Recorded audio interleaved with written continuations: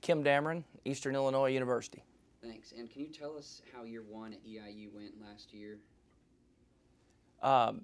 Excuse me, I didn't hear Can you. you tell us how year one at EIU? Oh, year one. Yes. Yeah. Well, not exactly what I had hoped. We had a tough schedule early. Started off at Minnesota. Had Southern Illinois nationally ranked coming in, Illinois State. You know, I mean, it was a pretty good gauntlet early. And then once we got in, we kind of hit our stride and got in the conference, and did some good things in the conference. And then towards the end, I think our injuries hurt us a little bit, and so it wasn't near what we had hoped that it would be. But we felt like that we put some good building blocks in place, and we got our systems put in, and continued to recruit. And so, you know, we feel like that it was a positive, even though as far as our record was concerned, we weren't as happy as we'd like to be. Sure. What do you like most about your team this year? I really like how close they are. They're a great group of kids, and you know, they are really tight as an entire team. It's not like a team that's real cliquish or anything where you have certain guys over here or certain guys over there. They're really a tight-knit group, and they've showed that through the spring and then through the summer, and we've got some really good leaders in some of our veteran players, and but that to me is the number one thing I like the most about this team is how close they are. What's the biggest challenge you're going to face?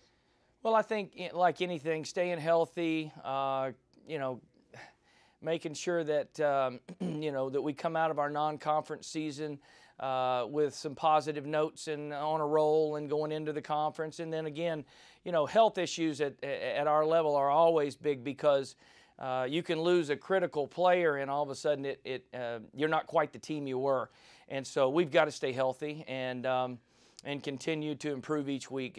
You know, and I think the biggest thing too is we've got to just make sure that we are focused on the process every day, and just try to go out and get better every day, and not look down the, you know where we're picked or who's ahead or anything like that. We just need to get better every day.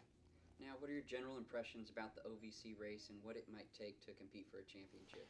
Well, you know, you can in this conference you can get beat or you can win every Saturday. It is a very competitive conference from top to bottom.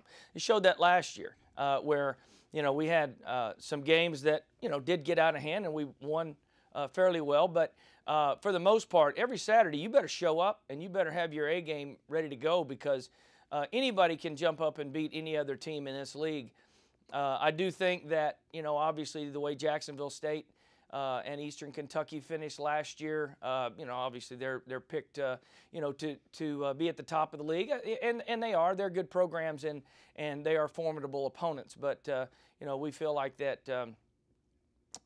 you know, we can compete with every team on our schedule, but there's not a team on our schedule that can't beat us if we don't show up. Thanks. And is there anything else you can tell us about your schedule this year, what it looks like and how it's shaping up? Yeah, you know, we start off non-conference. We have 2 Missouri Valley schools, Western Illinois. Then we go to Northwestern and play up there in Chicago. That's a big thing for some of our alumni, and to be able to go to Chicago and play a Northwestern team that's, you know, that close to us. And then, of course, we have the Illinois State rivalry, which is always a big rivalry for us. And here they are, you know, they're going to be probably top 5, top 3 in the country, you know, preseason. So the good thing is we have them at our place. That'll be our first home game.